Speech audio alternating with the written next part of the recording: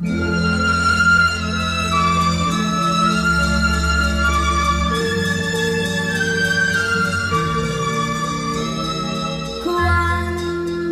sei qui con me, questa stanza non ha pareti, ma alberi, alberi infiniti. Quando tu sei vicino a me, questo soffitto violano non esiste più. Io vedo il cielo sopra noi, che restiamo qui, abbandonati, come se non ci fosse più niente, niente al mondo. Suona un'armonica, mi sembra un organo che vibra per te, per me, sull'immensità del cielo, per te e per me.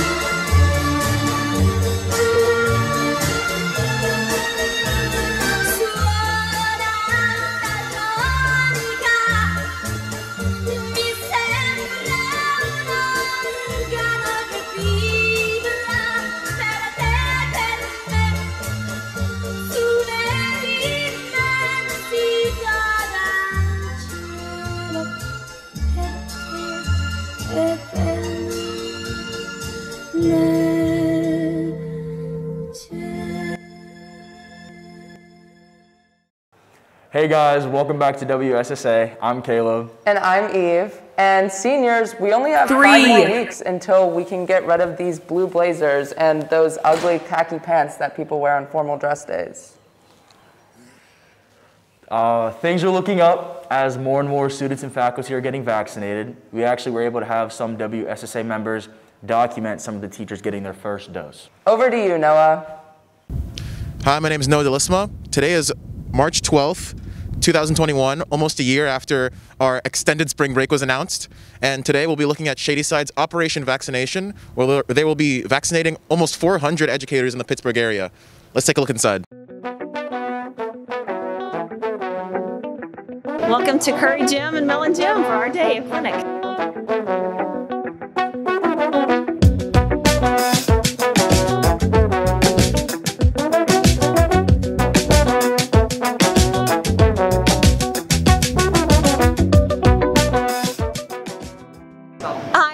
Fredrickson. I'm the Chief Financial and Operations Officer for Shady Side.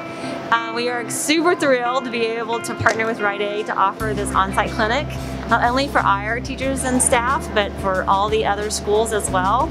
So I think we have, just about all of our partner schools are here too, to get all of their faculty and staff vaccinated.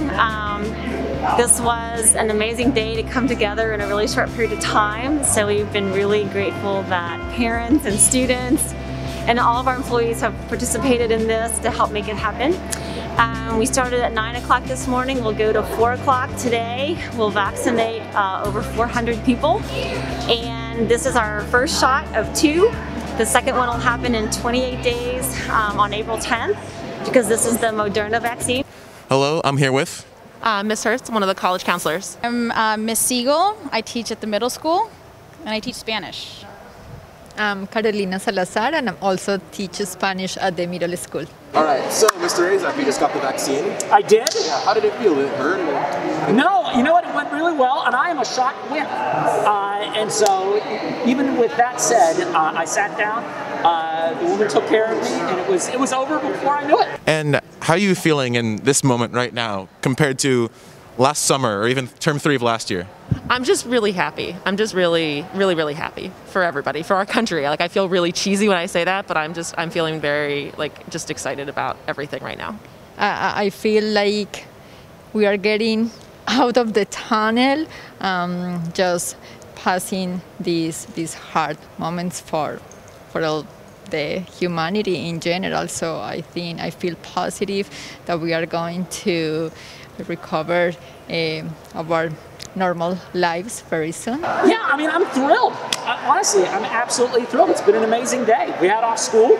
Yeah. That never misses. I fished this morning. I caught 4 trout, and I got my shot. Like, everything's coming up roses. I'm looking forward to going back to life before and traveling and getting together with my friends and family, not having to worry about getting sick. So I'm just very excited to have this opportunity. We're not out of the woods. Things are, still hard, and there's going to be hard times ahead still, but I'm just very, very optimistic. I think the vaccine makes us all very optimistic for our future, and things are going to start to look brighter. I think next year is going to be a lot better. I hope so. Yeah. I hope so. Yay, science. Thank you. It's so exciting to see people getting vaccinated, especially on our own campus. But that wasn't the only inspiring thing happening on campus. Let's take a look at the Strength in Numbers event orchestrated by our very own students. Good morning, everyone. Welcome and thank you so much for coming to the Strength in Numbers demonstration. So today we just really wanted to physically show how many more people there are who do accept one another than those who don't. It's not meant to be like we're just going to have this event and then all of our problems and conflicts are going to be solved. That wasn't the idea at all. It was mainly just to show unity and be able to come together before spring break. I think this is something that will continue in the school, continue to grow. And I, having always been the quiet kid, really felt the need to say something, honestly, and to actually do something rather than sit on the sidelines this time. The community we all know and love cannot be a community where we allow hatred to fester. We must stand together, unified against racism, homophobia, sexism, transphobia, xenophobia, and all types of bigotry. And we must work intentionally, not just towards tolerance, but towards full-hearted acceptance. The work is hard, but we will all be better for it, because the community cannot stand when bigotry lives within it. Thank you. I think it's really important that, like, for the individuals, I certainly felt supported. I think other people probably felt that way too. And while this certainly isn't like the last thing that we have to do, we have a lot more work that we need to do. It does help each one of us feel like we're a part of this community and feel that we're accepted here. Please step forward if you identify as a person of color. Please step forward if you are a lifer. If you are an athlete. You were born in a different country.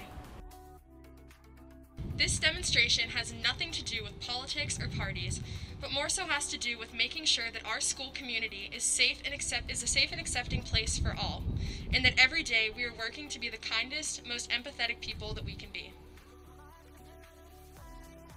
And last but not least, here's the Ocho with a look at spring sports. Hello, I'm Ryan Jones. And I'm Autumn.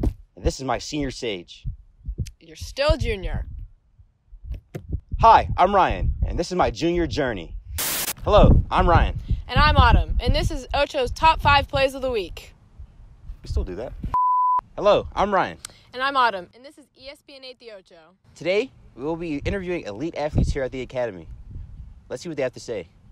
Hi, I'm Emery. I'm a senior on the girls lacrosse team. Hi, I'm Case Barbero. I am a senior on the track team, and I am a captain. So how has COVID affected your team this year? COVID has definitely affected our team. It took us a while to get used to each other and get into a rhythm and just being able to work as a team. Every day we're getting better and closer to where we need to be for WPIALs and playoffs. How does the team look this year? A little thinner on numbers. I think the girls team has about normal size numbers, but the boys team a little bit smaller. I think everyone's having a lot of fun and everyone's putting their all into it, even though this is a really difficult season to get through for everyone. All right, and lastly, who is your favorite SSA athlete? Probably either Crum or Nate Ewell. Co-captain Melissa Riggins. I don't know if you've seen her run, but if you haven't, you should absolutely come to a meet and see her. She is incredible. And I'm here with Dev Weiss. Dev is the captain of our Ultimate Frisbee team.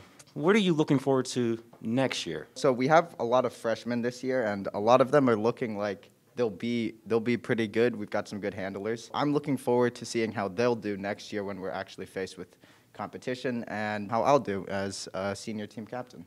I'm here with Caden and Aiden. Y'all are two representatives for the Shadyside Academy Bulldogs baseball team. Do you think our Shadyside Bulldogs are better than the Pittsburgh Pirates? Given how bad the Pirates have played the last few How terrible. Terrible the Pirates have played the last few years, I'd say we're better than that team. In a 5-game series, what's it going to be? You might as well bring out the brooms already. I think we're sweeping them. How's the season going so far, man? It's going pretty well so far. We had a tough loss against Sarah last night. It was a good team, but we'll bounce back next week. What are you looking forward to? And I'm looking forward to playoffs and facing Sarah Catholic again. Those are all the interviews we have for today. Back to you, Dan.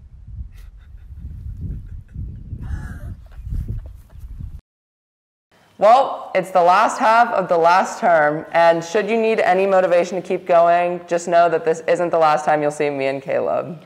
Stay classy.